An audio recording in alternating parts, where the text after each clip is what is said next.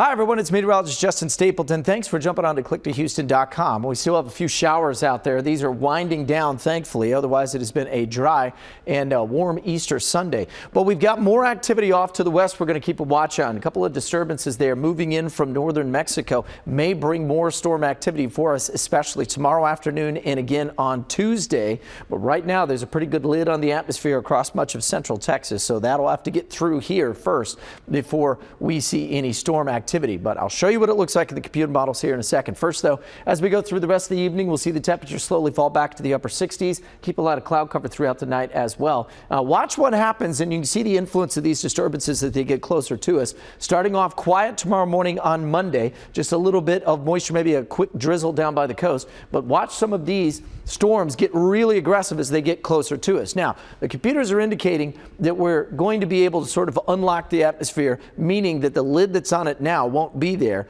If it is, this is going to be a lot less than what's out there, and I'm curious to show you later on this evening, tomorrow as well. We'll have new updates with that, but let's run with what we've got for now. A chance to see some strong storms by Monday afternoon. Overnight, things quiet down. Then Tuesday, there's that disturbance again, flaring things up by early Tuesday morning and in through Tuesday afternoon as it sits and just sort of remains somewhat stationary over much of southeast Texas. Now, obviously, that would be a concern for some flooding at that point, but we'll have to continue to watch how this develops over the next couple of hours and next couple of days here.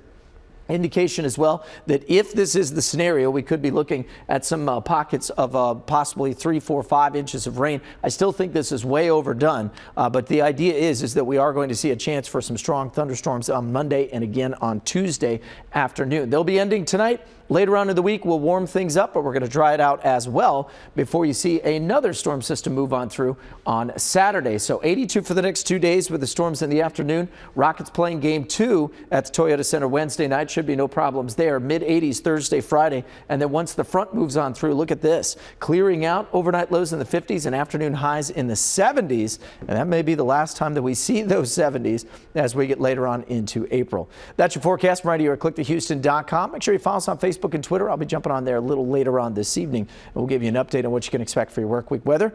And you can get that and your weather needs anytime you need it right here at click2houston.com.